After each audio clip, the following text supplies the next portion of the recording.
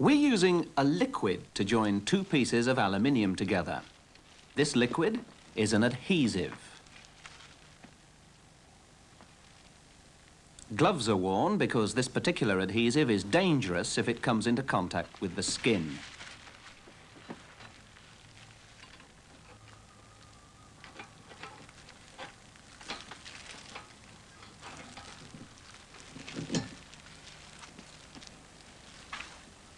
The adhesive we've used is a special fast-acting one. In less than 20 seconds, the bond formed is strong enough to withstand a shearing force of about 250 newtons. There's nothing new about using adhesives to join things together.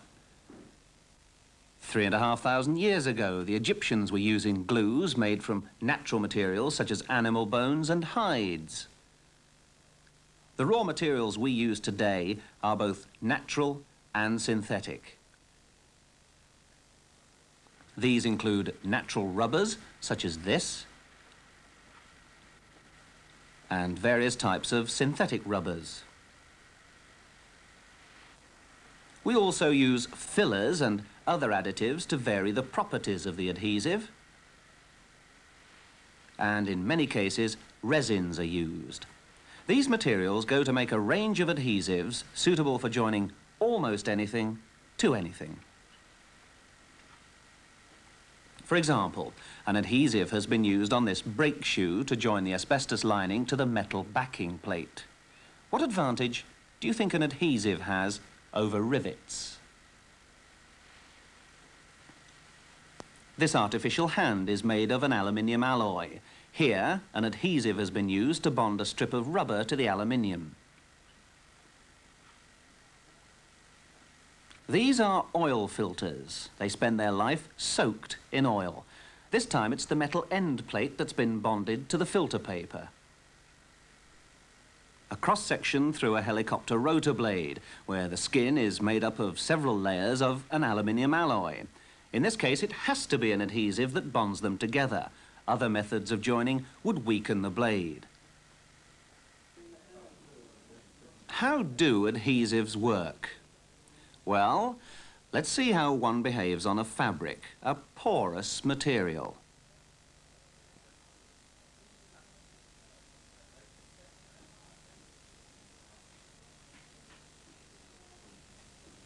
See how the adhesive soaks in?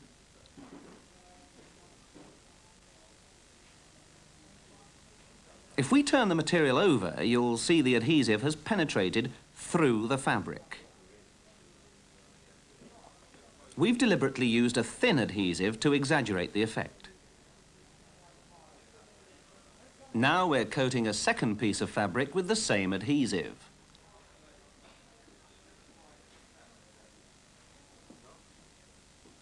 If we put these two together, we can make a bond.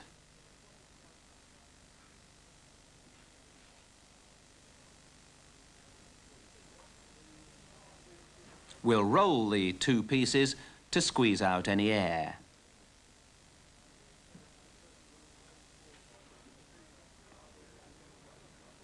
For a bond to develop, the adhesive must be left to dry out. Let's see what happens when we try pulling two similar pieces of fabric apart after the bond has had time to develop. We're doing this in a tensometer.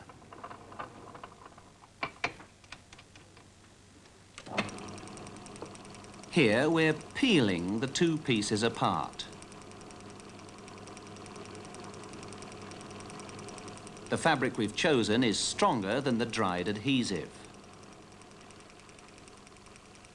See how the adhesive is being stretched and torn? The bond is produced by the adhesive wrapping itself round the fibres of the fabric. The adhesive interlocks with the fibres, forming a mechanical key. This is called mechanical interlocking.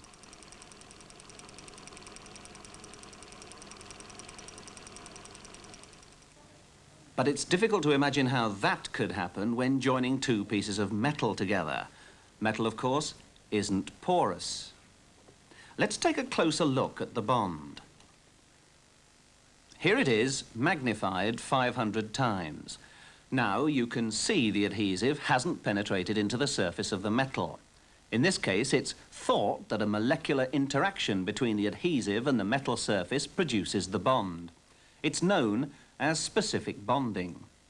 Mind you, the exact way in which an adhesive bonds a non-porous surface isn't yet completely understood. What is known is that a very strong bond can result. That took a force of 200,000 newtons to shear it. To make a successful bond, several factors must be considered. Here are two types of adhesive. Let's try the one on the left. On this material, a plastics material, the adhesive collects into globules. It doesn't stay spread out on the surface. We say it doesn't wet. Let's try the other one.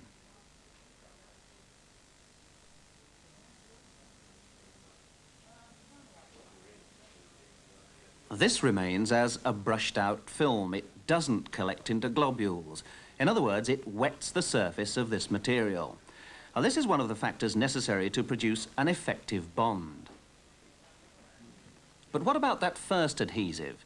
It's designed for joining wood, so it should wet a wooden surface. And it does. Except in one place. Can you think of a reason for this?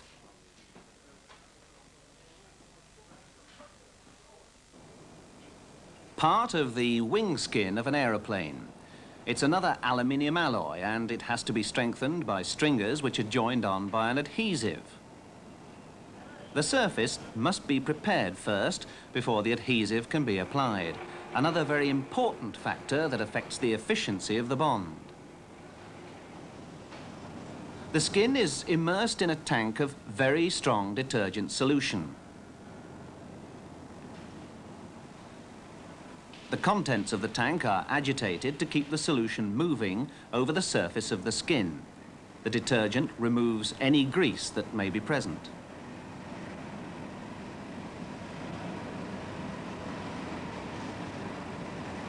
The skin is left in this solution for about 30 minutes.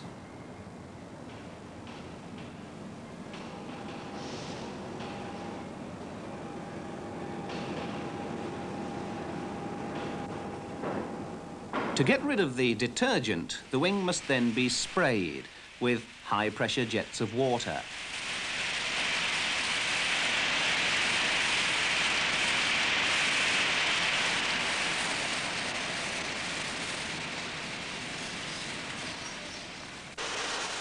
Next, the surface is cleaned mechanically by blasting it with tiny abrasive particles. Because of the danger of inhaling these tiny particles, the operators wear face pads. In this process, the abrasive particles are fired at the metal by a sort of high-pressure air gun. After they've hit the target, they're drawn back into the system, cleaned and used again. The metal surface is then treated chemically, with care.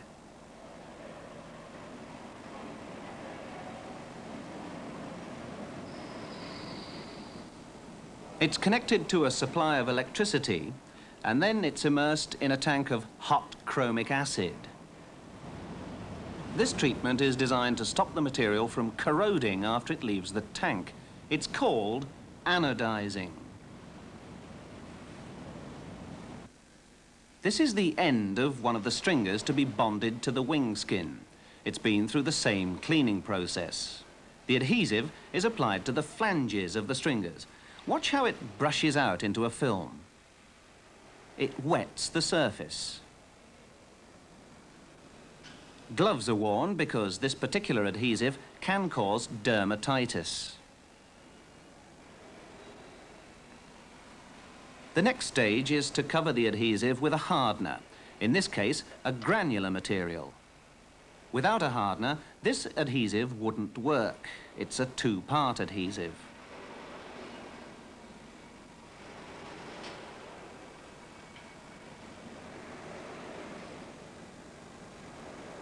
Now the stringer's ready. It's placed in a special assembly fixture along with all the other stringers. This fixture ensures that they're all in the right place.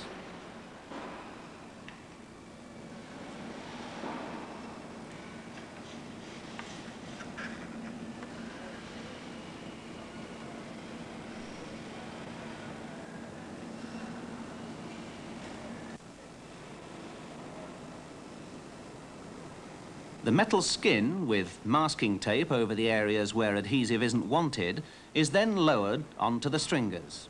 It has to be carefully and accurately located.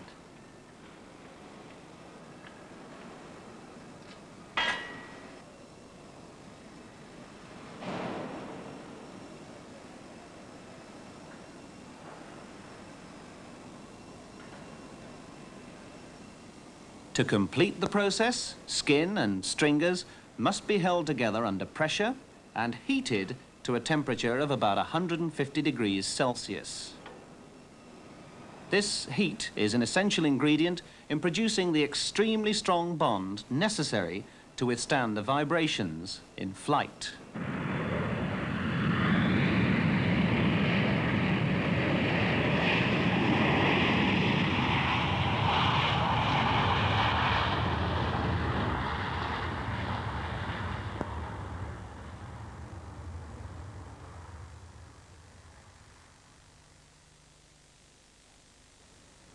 In this cabinet, we're going to heat up 2 aluminium lap joints, each bonded with a different type of adhesive. Just to be awkward, we've labelled them B and A. For a heat source, we're using 4 infrared lamps. We measure the temperature on this meter. Now, both joints are under exactly the same shear stress, which remains constant throughout. 70 degrees centigrade or Celsius, and so far, nothing seems to have happened. But now the adhesive in joint B is beginning to soften. It started at about 90 degrees Celsius. The adhesive in the other joint hasn't softened. Now, in the case of joint B, the adhesive was one of a type known as thermoplastic. That means they soften or become plastic when heated. The adhesive used to join A is one of a different type, known as thermosetting. These have to be heated before they'll create a strong bond. The wide variety of adhesives that are used today can broadly be divided into one of these 2 types. In this factory, badminton rackets are assembled using a thermosetting adhesive. The adhesive bonds a steel shaft to a T-piece made of an aluminium alloy. As it's a thermosetting adhesive, the joint must be heated to create a strong bond. Here, the racket travels up slowly between 2 infrared heaters.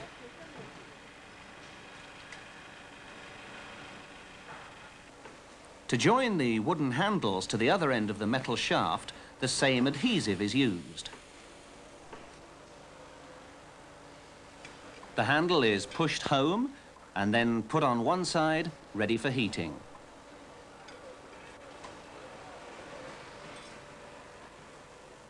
The adhesive used here is one based on a resin, an epoxy resin.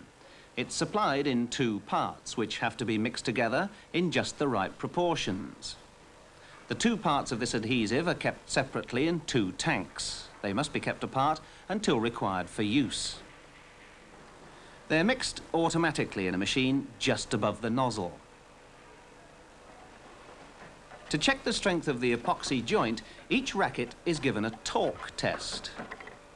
Here, a twisting force is applied to each end of the racket.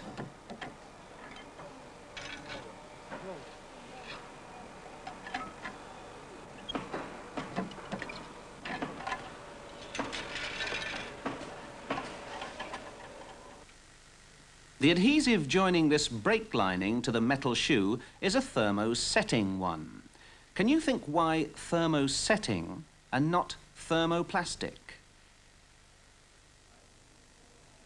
This polythene container is part of a breathing apparatus. An adhesive is used here to join it to the inside of a nylon bag. In this case, service conditions permit the use of a thermoplastic adhesive. A thermosetting one wouldn't do. Can you think why? The same adhesive is used to join a metal washer to the other side of the fabric.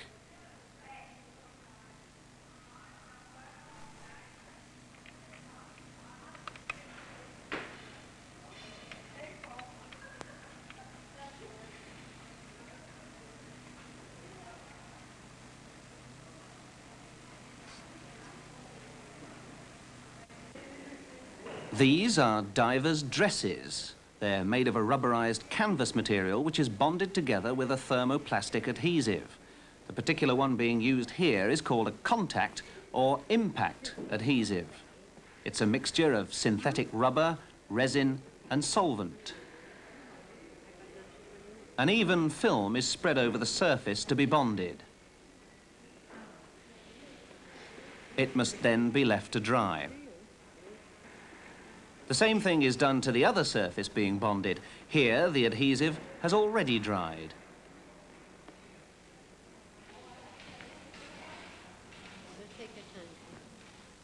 Once both surfaces are dry, they're brought into contact and an immediate bond is formed. That's why it's called a contact adhesive.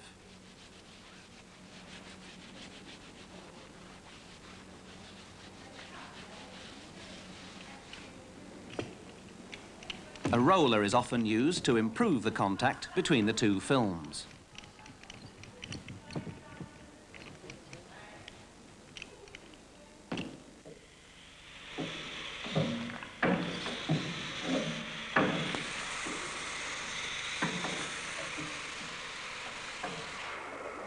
In this case, the adhesive has to withstand fairly severe service conditions. Not only is a diving suit surrounded by water, it may also be subjected to oil and other fluids. Before deciding to use an adhesive, think about the conditions to which it will be subjected. You must also consider the materials you're joining. These might be concrete, rubber, wood, decorative laminate, chipboard, glass, or aluminium, to name but a few. Selecting the right adhesive can be difficult. Development Lab, good afternoon.